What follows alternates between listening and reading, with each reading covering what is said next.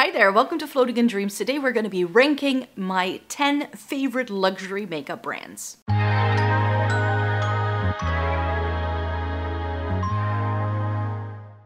Welcome to everybody watching today. Thank you so very much for joining me. This week I'm doing all videos dedicated to luxury makeup brands, and I thought I could rank my 10 favorite luxury brands and tell you a little bit more about it.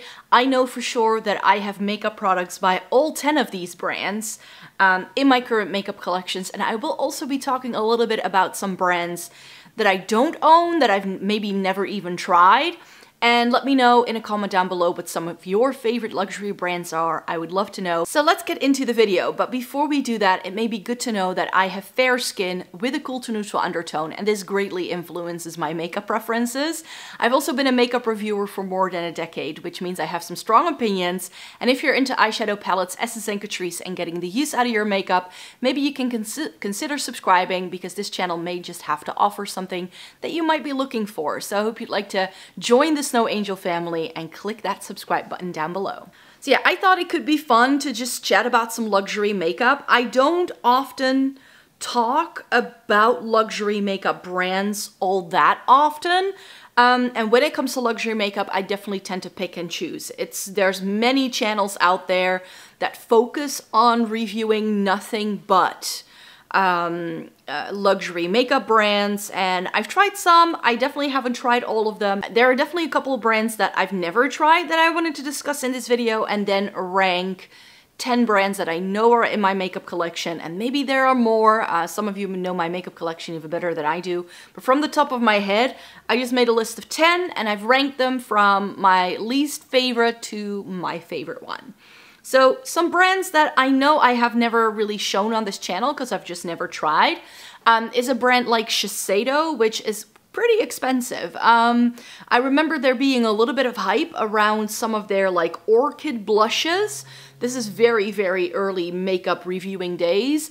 I believe it was like an €80 or dollar blush that some people really enjoyed.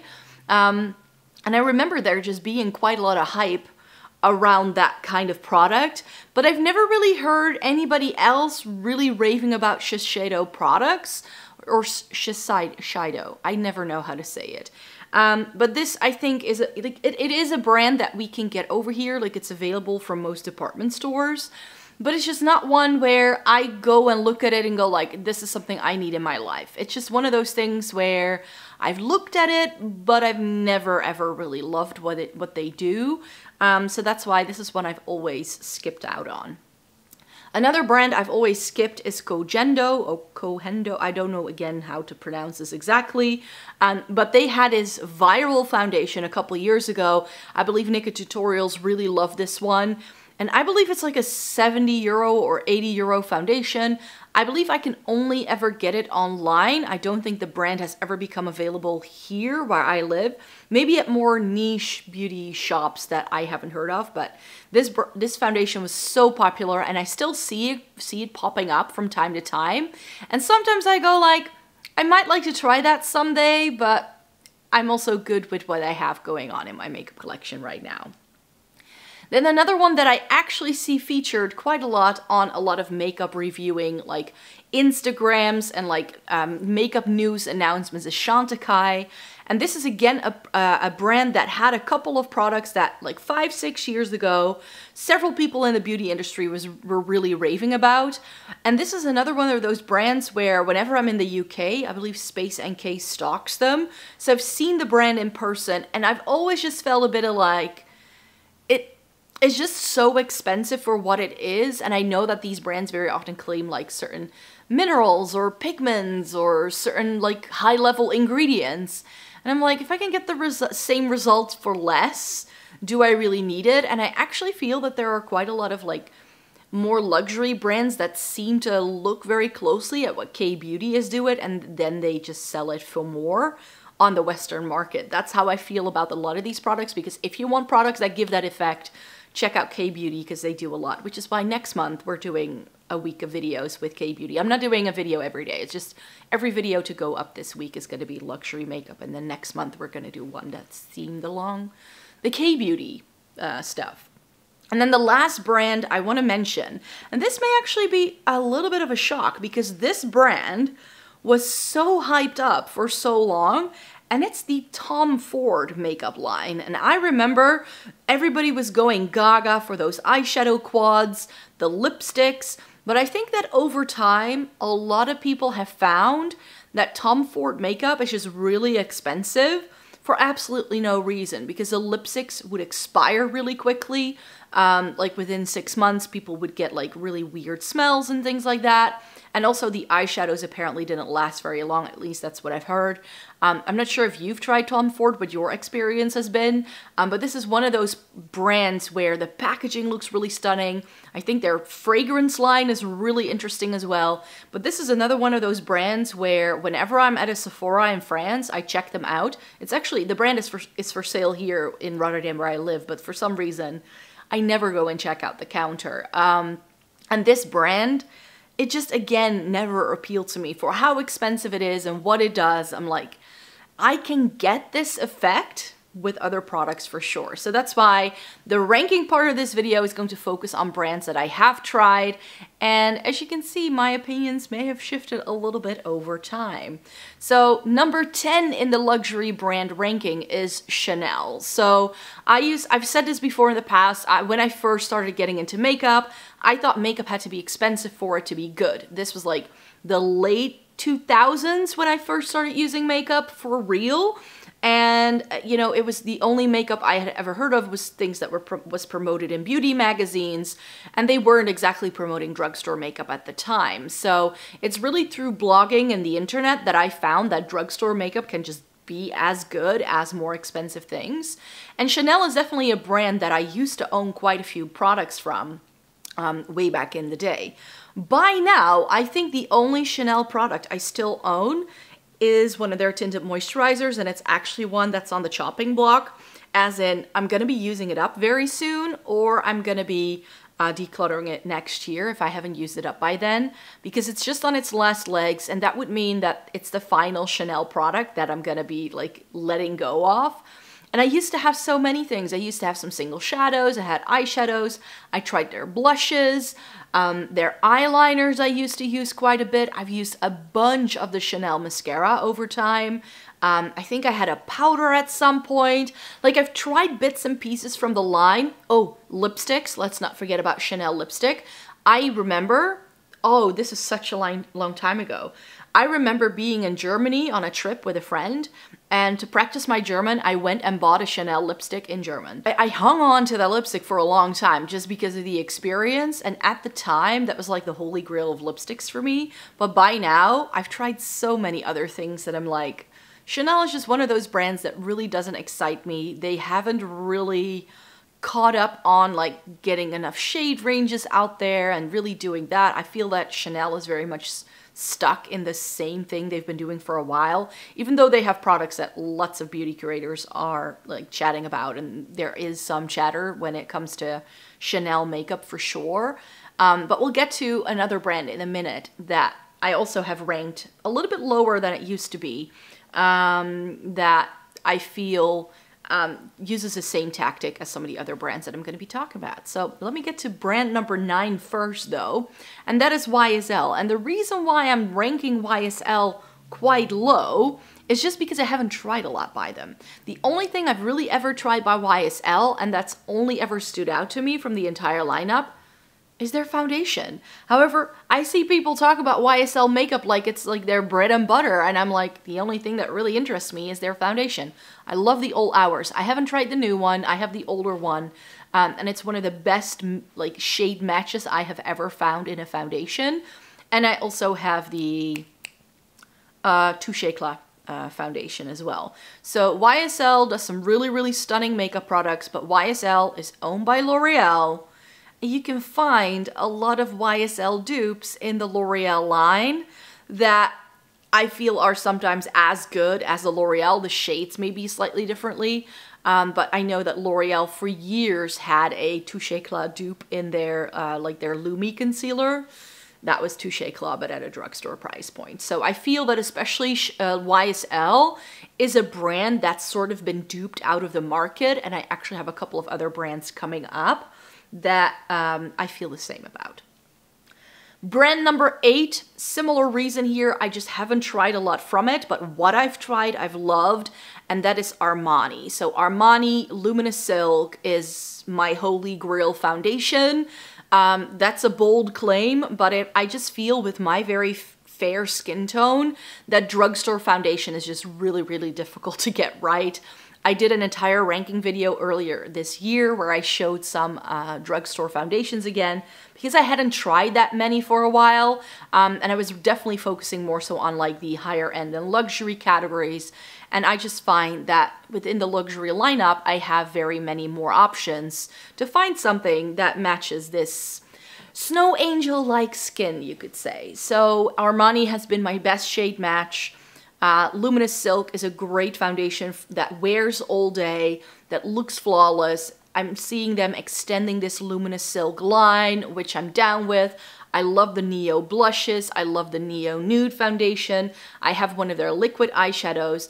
And have I tried a lipstick? I don't remember whether I've tried their lipsticks or not. But yeah, Armani is a brand where I am interested in trying more because they do really good staple products. Like when I find an Armani product that I love, it instantly goes into my makeup collection for a long, long time. It's not something where I feel like I need to declutter this. There's a lot of thought that's behind these products. It's just that because I haven't tried enough to do like a full face of Armani, that I don't really feel I can say enough about it. But when it comes to Armani, I'm definitely like interested in trying a bit more in the future. But I believe they're now no longer in Douglas, which is a shame because they've been replaced by Gucci, which is another brand that should have been on the list, but I forgot to put them in. Let me then just chat about Gucci real quickly. So that means we are getting to 11 brands, but this is not really in the ranking because from Gucci, I haven't tried anything but their lipsticks. So that's why I'm like, I don't feel I can consciously rank it here because I don't have a good enough feel for the entire Gucci lineup. The lipsticks is the only thing that truly interested me when they launched. They have some really interesting shade ranges. They actually have 4 formulas and they have the same shade in every formula. So if you like a particular shade, you can get it in the different formulas, which I think is ingenious. However, the shades don't always line up. I have the shade Peggy Taupe, both in the Brillant and in the matte version. And in the matte, it's like a full-on mauve. And in the Brillant, like very creamy, balmy texture, it's a lot more brown tone. So I don't feel the shades are a definite match, but they do that for a lot of their shades where you can find a similar shades to it so that you can also layer things, etc., etc. So love the Gucci lineup for their lipsticks. So this is like an honorable mention, you could say. But I don't necessarily love everything in their line. It's also very expensive, and they don't really have anything else out that I love. Plus, everything has a floral fragrance, which is not my favorite, especially not for complexion products.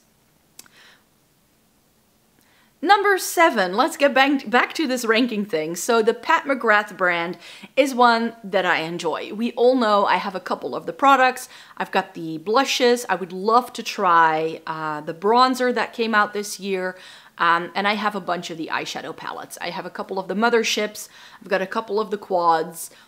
And I've tried other things from Pat McGrath that I just didn't like. So that's why this brand is ranked more so towards the bottom of this ranking. Not because I don't like them, but a lot of the line seems quite repetitive. Not all of the products in the line are great for dry skin. I mean, their foundation and stuff, a lot of people rave about it, how much they love it. But I've never seen anybody raving about Pat McGrath that has super dry skin like I do. So that's why the Pat McGrath brand is at the lower end of this ranking, just because the things I've tried have also been a little bit hit and miss for me, mainly because of color stories. It's incredibly warm toned and everything is pink and peach. So that has to be your thing if you want to like Pat McGrath. Sure, the brand does some really unique things, and those are the things I rate very highly in my makeup collection. But I don't feel, again, I need to own everything this brand does. I just pick and choose, have a couple of things that I really like, and I stick to that. And I feel similarly about the next brand, which I wasn't sure whether I should feature them or not. But Hourglass is in place number 6. Are they luxury? I feel they are. I feel they are a luxury brand. They're perhaps not as luxury anymore as they used to be a couple years ago when they first launched. But price point wise, I feel they definitely fit within the luxury category. And Hourglass is one that I just love for their powders, their blushes, and those like complexion products. But other things from Hourglass I've just never tried. So I've never tried their foundations. Oh, I did have that stick foundation that the Veil primer I've tried. I've tried more from them than I think I did. But those were just things that didn't stick with me. So I had it, I used it up, or I decluttered it, and I moved on with my life. And I even forgot I had it. But the Hourglass blushes and that Hourglass highlighter that I have, I love to pieces. So Hourglass is another one of those brands where I really pick and choose what I like. And that's what I stick to. Love the ambient lighting powder, but I have found a dupe in Kiko. In fact, I suspect that Kiko is made in the same factory as some of the luxury brands that I'm mentioning, including Hourglass, which is why there is a little bit of overlap between them as well. So Hourglass is another brand that you can definitely find dupes for. And this is where I think things get a little bit controversial, because in place number 5 is the internet's darling luxury makeup brand, and it's Charlotte Tilbury. Now, there's so many people that love a good Charlotte Tilbury product. I love a couple of them as well, but I have done full face makeup looks using nothing but Charlotte Tilbury, and I've used so many products that have been hyped up into the high heavens over time, and for me, they aren't quite right. Mainly because the brand is very warm toned. Everything has this rose gold undertone to match the packaging, it seems, but not everybody on the planet has a warm undertone. Case in point, myself. So that's why I feel that Charlotte Tilbury, while the products are lovely, they're good quality products, I don't find all of it necessarily worth the price point though. And a lot of the products that I like are the ones that don't get hype. So the Light Wonder Foundation, which I believe has been discontinued, that's my favorite base product from Charlotte Tilbury. So it's up to par with the Armani Luminous Silk for me. It's a very good, lightweight, everyday foundation that still lasts a really long time, and yet it's still hydrating. I don't know how they did it. Plus, that shade match is actually much better than any of the other base products I've tried from Charlotte Tilbury. Bronzer-wise, I'm currently wearing the cream bronzer that was launched last year, which is actually really pretty on me. Much, much better than the powder bronzer. That shade was just a little bit weird on me, so I ended up decluttering it. And Charlotte Tilbury eyeshadows, I've decluttered most of those over time. I've decluttered quite a bunch of the blushes over time, because like the powder blushes, because those weren't really a great match for me. I like the little cream, like the, you know, the Blush Light, Orgasm, whatever they are called, those Beauty Light ones. That's the product name I was looking for. Those are really, really good products. But everyone and their mother has been copying them. You now have those e.l.f. ones, but even other brands that are more in the high-end category are now doing these liquid products with a puff.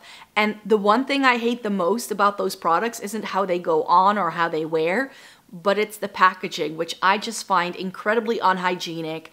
And I just can't get down with the Charlotte Tilbury packaging very often, even though it looks really pretty. Like, it looks stunning. From an aesthetic point of view, Charlotte Tilbury is an amazing brand. I still have a couple of the lipsticks. The packaging is absolutely gorgeous. The rose gold, it goes so well. But here's another pet peeve when it comes to Charlotte Tilbury, and that's the fact that it's just a little too hyped up. And why is it hyped up? Because the brand sends out a lot of PR to beauty creators. The reason why Charlotte Tilbury is one of the most talked about brands on the internet is because they create the buzz themselves. They just have an incredible marketing budget. They send everyone and their mother the products, and everybody goes like, oh, look at how this... That's why. That's why. Not because the products are anything special, but because there are so many people who are raving about it because they've been sent stuff for free. And that's why I'm like, is this brand truly worth the hype? I think by now, no, because they, again, like Pat McGrath, are just repeating the same thing over and over. I haven't seen a truly innovative product from Charlotte Tilbury in a while.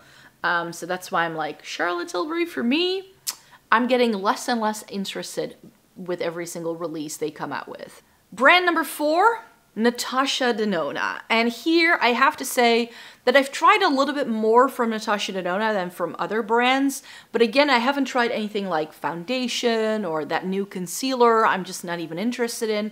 So Natasha Denona is another one of those brands where I pick and choose.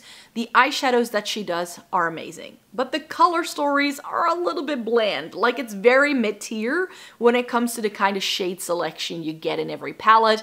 And I already knew that, but when I reorganized all of my Natasha Denona midi-sized palettes, that actually really showed up. When I pulled all of the shades out of 4 of the midi palettes, it just looked like one color once you laid it all out.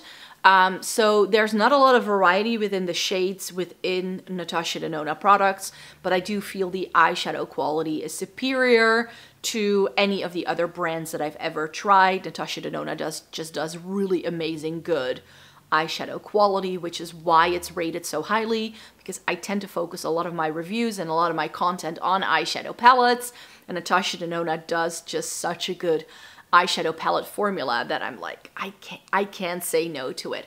I've tried a blush. I have a couple of the face products from Natasha Denona as well.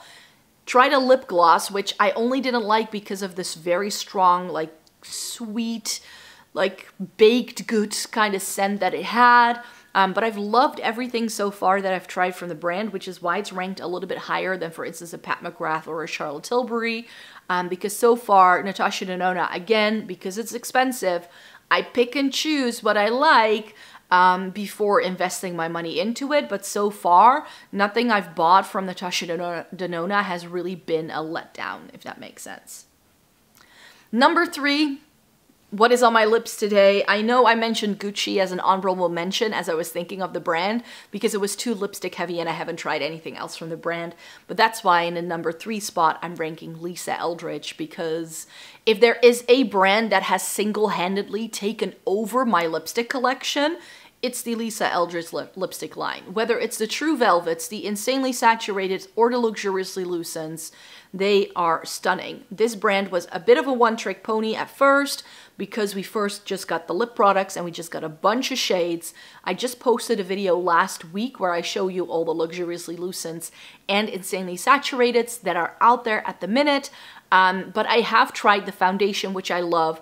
I quite enjoy the highlighter, but it's not my favorite product, and also the lip glosses were a bit drying for me. I did a top 5, bottom 5 in November last year with Lisa Eldridge, and there were a lot of people who thought I was hating on the brand. I'm not. I love the brand. Lisa Eldridge is one of my favorite luxury brands, but it is expensive, but I love how Lisa Eldridge is really trying to do something different.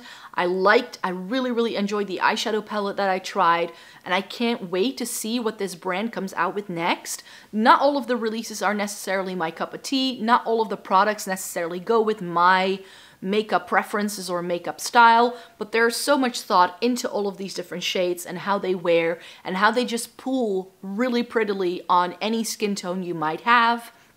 It's ingenious. You can tell that Lisa Eldridge knows her makeup, and I cannot wait for her to bring back her blush collection, because that was released, but the packaging was a little bit faulty, so I believe they went back to the drawing board, and now I'm still waiting patiently to try those blushes because those have been unavailable for like a year and a half. And they keep saying like 2023 they're going to be back, so fingers crossed that hopefully this summer we get to try some Lisa Eldridge blushes. That's what I'm hoping for anyways, but so far I'm still loving all of those lipsticks. I'm wearing Love of My Life today because I felt it matched the pink in the shirt I was wearing, and I'm wearing a very basic eye, so then something brighter on the lips is what I like to do. So Lisa Eldridge is definitely a brand that I am very much looking forward to what is coming out next. Brand number 2 is a brand that's like, it's been a solid favorite since the start of my makeup career. Like when I first got into makeup, Dior was the brand I went to. I loved their eyeshadows. I used their mascara. I've had a Dior foundation in my makeup collection for the past decade. So for a brand to be such a long-standing favorite, and I love seeing how the brand, after having a bit of a lull, like for a few years, people were hating on Dior. But then all of a sudden, people were talking about those Dior quintets again, like the eyeshadows, and then they kept doing product after product after product. And I think that what Dior has done very cleverly with their Backstage line is that they are really able to like dip their toes into the brand, and I think that way they really have found a completely new audience. So if it comes to a luxury brand that has been a long-standing favorite, I think I've tried Dior powder, I've tried Dior concealer, I have foundations, like several ones that I've used up in the past. Like we've had a love fest going on for a while. That bronzer that they're doing currently, I just love. I think I can hit pan in that thing in a while to come. I finally was able to try the Rosy Glow blush because it finally came in just the compact. They listened to customer feedback, even though it can take a while for them to get around to it, but they have so many great things in their makeup line that can just appeal to many people, whether you like something more natural, whether you like something more editorial, whether you like a little bit of color. They actually have a couple of really fun things. I used to have one of their cream shadows that they discontinued years ago, but those were really good too. Like Dior has been a staple in my collection that's never gone away, which is why it's in the #2 spot. And finally, in the #1 spot, the brand I am currently in love with the most is a brand I only started trying recently, but what used to be Charlotte Tilbury for me is now Victoria Beckham Beauty.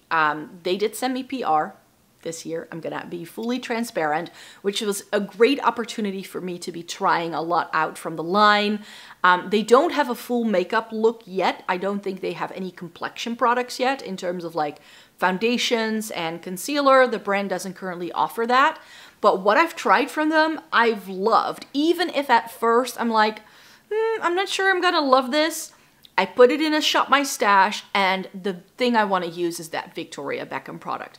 A, the packaging is absolutely gorgeous. 2, the products are very intuitive in how you can use them. Eyeshadows that blend themselves, blushes that go on like a dream. It's been lovely. No weird fragrance, stunning colors. There's a little bit of everything in the lineup, and I'm just really in love with it. I actually find myself browsing the website from time to time to think, I haven't tried that product yet, maybe I should. So Victoria Beckham is definitely a brand where I'm like super interested to see, and I hope they expand the range in the future so that we can enjoy a full face of Victoria Beckham makeup. That would be lovely. Like if they were to add like, you know, foundation, concealer, and powder, then I could do a full face of Victoria Beckham Beauty makeup, because I've got lipsticks, I've got one of their lip glosses, I've got the lip stain, I've loved them all, the cream blush. The only product that's still kind of on my wish list now is that bronzer brick. But because it comes with 2 shades, I kind of felt it wasn't really for me because I don't love it if it's 2 colors. But yeah, Victoria Beckham for sure. And if you want my recommendation for just one product you can try from Victoria Beckham, make it their Lit Lusters. I have another like 3 shades of the Lit Lusters on my wish list. Like it's a thing. It's truly a thing. So yeah, that's why I wanted to rank this one really highly. Not only because I was able to try some of the products for free, but because everything I've tried from them has been on point, no disappointments whatsoever.